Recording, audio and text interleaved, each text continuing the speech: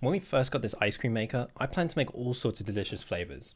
However, since then, I've made anchovy and kombu ice cream and gochujang ice cream.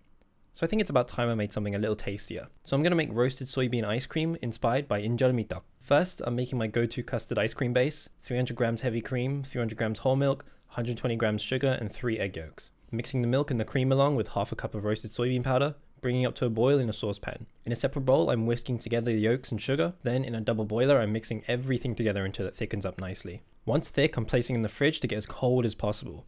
Then it's going into the ice cream maker, then into the freezer overnight. The next day, and the results are so delicious and reminds me of injeol mi bingsu.